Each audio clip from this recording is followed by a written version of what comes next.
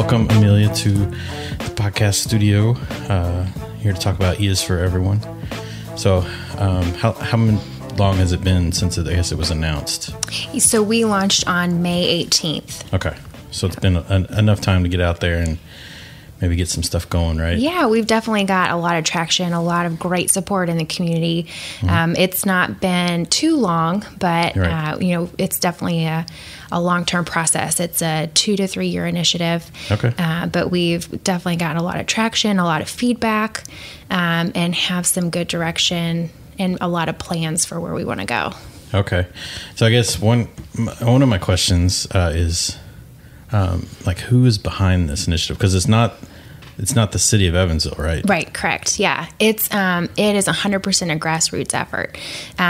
In the beginning, this has been like a 2 year process, 2 or 3 years. Right. In the beginning, some business leaders, community leaders got together after a series of events. Like there was that survey that said Evansville was the most unhappy city.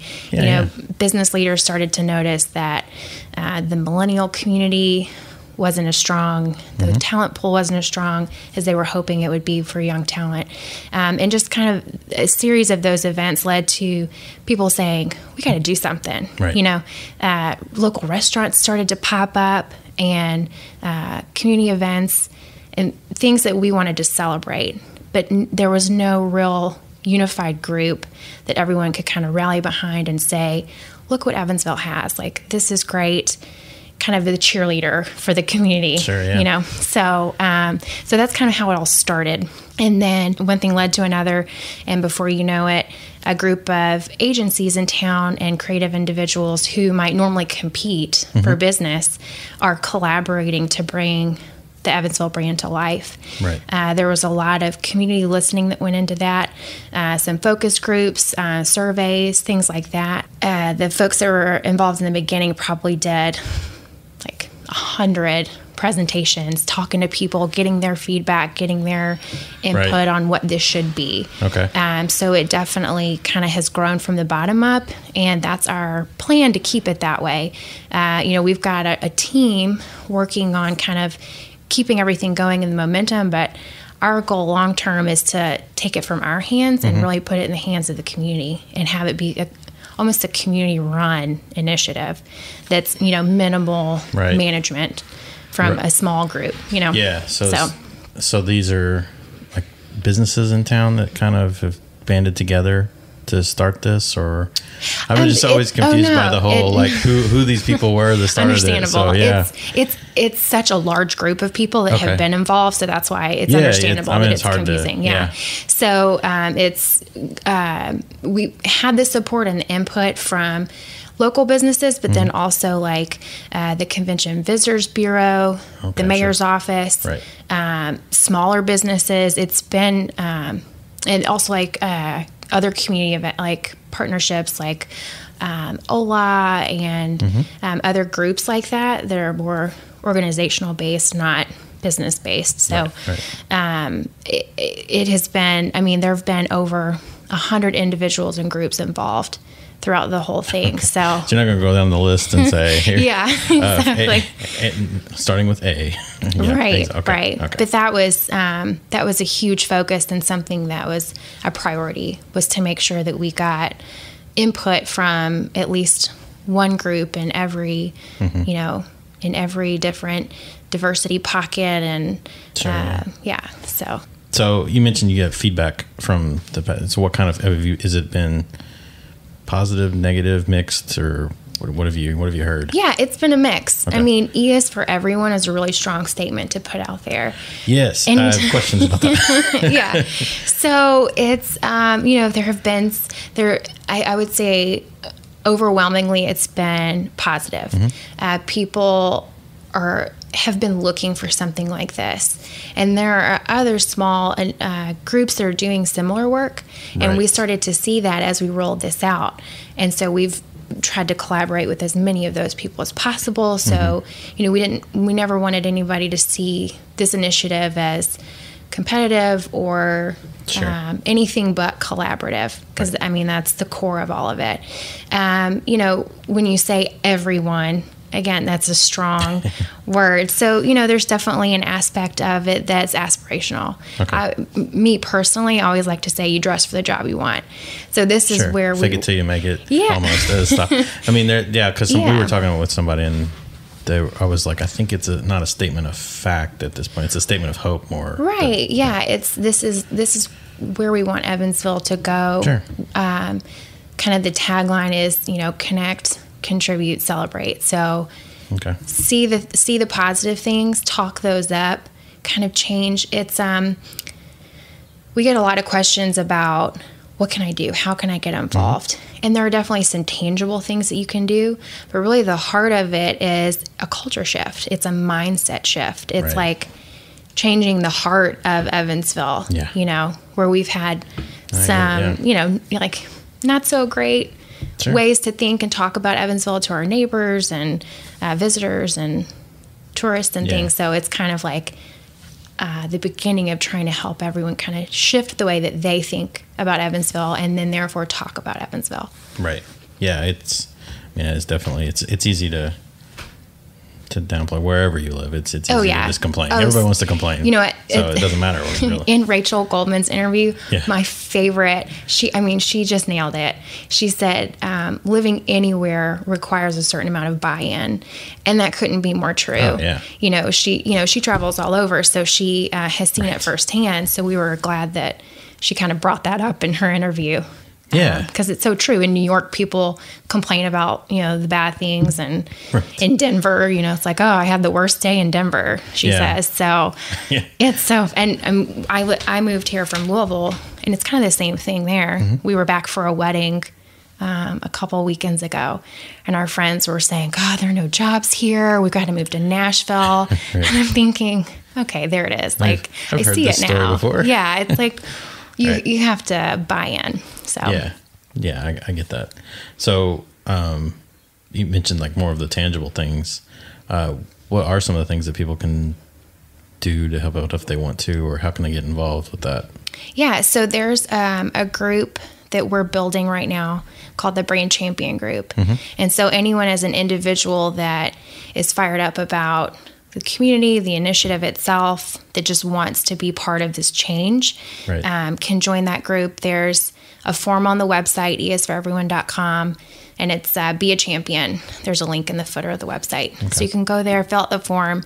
We're actually having kind of a kickoff event next Wednesday for the folks that have already signed up, but you can sign up anytime. But that's going to be kind of the beginnings of getting that group organized and structured now that we're seeing more clearly what the needs are. Like, for example, there's so many events in the community, and we want to be at all of them. But we're a small team. It's exhausting. It's a lot of time. It's so fun when we're there, but we want to spread the fun a little bit. Sure. So we're envisioning that there'll be almost a committee of this Brand Champion group that is tasked with volunteering. We'll set up shifts, whatnot. Sure. To get out into these community events and have the presence of the brand there. So that's just one example. Yeah. Now, the E part, it's lowercase e, but does it always have to be a lowercase e? Okay. So I know there's a brand guidelines. Okay. Yeah. I'm glad you asked. We've gotten a lot of questions about that, and totally understandable. We're all so used to having these brands, especially as in the marketing industry, we're like, brand standards, you have to stick to those. So there is the official brand logo. And so when people use that, we do hope that they'll stick to those brand guidelines. But the idea is that E is for everyone. So it's going to mean something different to everyone. Right. So the idea is that you buy in, you show your support by creating your own E.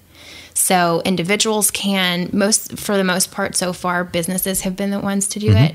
But then a gal was on vacation up in Maine and created an E out of pebbles on the beach where she was and posted a photo, which was awesome, So it can really be anything from anyone. And we were so inspired by all the things that were being created that we decided to add them all to our website. So there's a create your own E page, also link in the footer where you can kind of see all the different examples and kind of get some inspiration there. Okay. Yeah. And then on the website, I noticed you have some stories from a few people and you're rolling out. I would assume that'll keep going on. Yes. Okay. Yeah. So the core of the brand is really telling our stories. That's kind of the heart of Evansville, to show people what's out there. And in telling those stories, where our main mission is to kind of show that the energy and the action that's happening, not so much to promote a business or a specific person, but it's more to display the incredible things that are happening. We have been just wildly inspired by all of these people and are continuing to find, my boss always says, we think we're connected in the community, but every day we're finding more events and people that are out there creating the life that they want for themselves here in Evansville. A lot of a common thread throughout a lot of the stories is, whether someone's from Evansville or is a transplant here, that they haven't been inhibited by this misconception that Evansville is too small to do cool stuff. Right. And they're proving it wrong, by doing exactly what they want. Yeah. Whether it's opening a yoga studio or starting a magazine or a podcast, that's what we want to showcase. So it doesn't have to be anybody that owns a business or is doing something quote unquote extraordinary. It can be just somebody totally ordinary that's doing amazing things. Right. So. Yeah. Okay. But yeah, that's cool. That I'm glad you're doing that. And also the pictures are amazing. I mean, Alex Morgan. Yes. We have an incredible team. Yeah. So Alex Morgan is working with us. He's been a fantastic influence on the project. Yeah. He's shooting the video and the photos for the stories, but then he's also coming to the community events where we're able to go and taking photos. There's a photo library as part of the site that anyone can go to. Read the waiver, click the acceptance of the waiver. Do not abuse the photos. And so we've started the library there. It will grow over time with some of these community photos and things like that. So I know a lot of people have been excited about that, particularly businesses, because with marketing things and social media, it's hard to find high quality photos that are local. So that's the idea. Yeah. Yeah. The high quality part. and the rights to them too. Exactly. Don't be a jerk and steal somebody's read those carefully. Work, right? Yeah, exactly. But that was very impressive. Just when we saw the video at the launch, the pictures are stunning. So that video was a labor of love. That was a huge team effort. There were a ton of people involved in that. And we watch it 10 times a day. We love it. So, have you heard any good? You don't have to answer this. Have you heard any good jokes about the slogan or anything, or the use for every one of you? You not heard anything? I think it's one of those things where because I'm involved, no one would say it to my face. Okay. I was but I'd love to know. Now I'm curious. You had some dirt. No, I know the one I hear the most is like the E is for ecstasy. So they thought people were going to be handing out pills at these events or something to wrong initiative. Wrong one. That was a different don't do drugs. Don't do drugs, kids. Stay in school. Okay, no, I didn't know if you had any good dirt yet. But it's early on, so you'll probably have some good stories. I'm sure they'll people are going to do what they're going to do, right? So I don't know that. And that's okay. It's for them too. So sure. It's for everyone. Bring it on.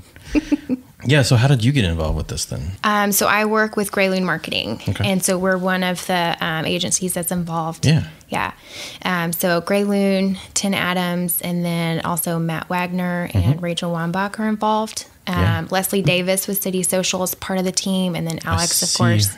Leslie at everything. Yeah, so she is a rock star. She has been such a weekend warrior and has helped us coordinate with all the leaders of these events to kind of make sure that they're comfortable with us being there, and then how we can be present. So whether it's through the pop-up banners or the step and repeat with T-shirts, things like that. Sure. Just making sure that we don't show up, so right. I'm like, hey, we're here. Yeah. So she's amazing. Yeah. So we've got a great team. Yeah, that's cool. And no, for you specifically, not speaking as E is for everyone, maybe I like to ask a couple of Evansville questions. Okay. They're not hard questions. You're not getting in trouble. But like, is there a hidden gem in Evansville that you think more people should know about? That's a loaded question. There's so many. I mean, it's, Yeah. I think I'm a big restaurant person. I'm a big local restaurant person. Moving from Louisville, it seemed like all the local restaurants were hidden gems in a way. Sure, yeah. And so we've really enjoyed exploring those and finding out about more every time. It's like, oh, we have to go try this place now. Right. I didn't know about that place. So yeah, I think that, and then I think the people really, I mean, that sounds, like a staged answer, but, but it's true. I think that the people here are the hidden gems that you don't see, a lot of the innovation that's going on right away. And so I think that's part of this initiative too, is to bring all those things to the surface. Right. When we moved, my husband and I, we would say, there's really cool stuff happening and really cool things to do. You just have to look a little bit harder. So I think with the E is for Everyone initiative, part of the goal is you don't have to look as hard. It's all there. Right. Easy to find, a little bit more celebrated. Yeah. As someone who's not from here, but is here, is there something that you wish we had that we don't have right now? I think it's starting. I think that shop local, that support for small businesses is starting. And that excites me because I am so passionate about that. I mean, those are the brave people, that are willing to take a risk and start a business. And, it keeps the money in the economy, and you're supporting your neighbor. There are so many amazing benefits to shopping local. So I'm excited to see that continue to grow. Yeah. Yeah, that is, it's just talking with people that do that. It's crazy how, like, why are you putting yourself through this? But yeah, that's interesting. So going forward, the E is for everyone. So like future goals, you mentioned that you hope that, or the hope is that the community just kind of takes the ball and runs with it, basically. Yeah, absolutely.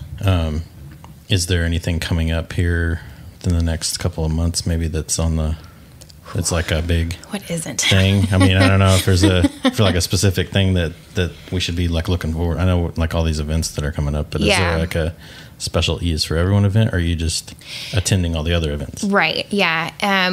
Before all this launched and you're kind of having those, like pre-wedding jitter kind of things, or like, okay, people can love this or they can just totally ignore it. And you're kind of in that self-doubt phase. We were thinking, okay, if we have our own event for this, no one will come because no one knows what's happening. So that's kind of what brought about the community event rolling out over a series of months at these community events. Gotcha. So we'll continue to do that. We'll continue to add stories to the website. We've got 4 interviews in the works right now. Cool. We'll continue to add to the neighborhood sections, to the innovative history sections. And my hope, and I think the team's hope too, is that some of those stories will come from the community. And we've gotten a lot of submissions through the website for stuff like that. So you're not, you're wanting that, right? You're wanting people to send you stuff. Oh my gosh. Okay. Yeah, absolutely. Good. If this is all community run in a year or two, we'll have succeeded, So, not going to be sad to not have to. It'll be, it has been a life-changing project, I think, for everyone on the team. It's just been, it's been inspiring. It's been challenging, but in that like makes you stronger kind of way, So, it's been really great. Well, if you start digging deep into your community and then you still like it, that's probably a good sign, right? Exactly. It's good to question. Yeah. It's good to, you not just want to be rah-rah cheerleader, blinders on. Exactly. And just, ignore problems. That's not the goal of it, right? It's more of a shift in mindset. Say, hey, let's make things better. If they're wrong, And if they're right, let's talk about it and make sure people know about it, right? Yeah. Like when we do these interviews, we say, we've got our list of questions. Yeah. We say, be honest, say what you really think. Which in the Midwest, people would rather just tell you, hey, everything's great, and then never talk to you again. Right. Like, oh, it's fine. It's fine. Yeah. Right. No, that's... But that's not what you want. Exactly. You want people to say the real things. Yeah, exactly. Like when I'm chatting with somebody before an interview, I'll say, if you don't like a question, we can skip it, but, give us your real answer. Obviously, we want to present Evansville in a positive light, but we don't want to gloss over any of the issues that are out there. We want to kind of bring those things to the surface because that's the only way you can deal with them. So right, yeah, ignoring them hasn't worked. Right, it never works. So yeah, and I think some of the feedback we've gotten too is because that's part of what ES for Everyone is. It's bringing these issues to the surface, bringing the good stuff to the surface, and it's bringing the challenges to the surface too. Internally, we've been trying to decide, like, okay, well, this is a branding initiative, but it's kind of becoming much bigger. It's becoming a community movement, which is awesome. So it's just trying to figure out, okay, where's the line for us? Like, when do we turn it over to the mayor's office or the chamber or people that can actually do more to make change real?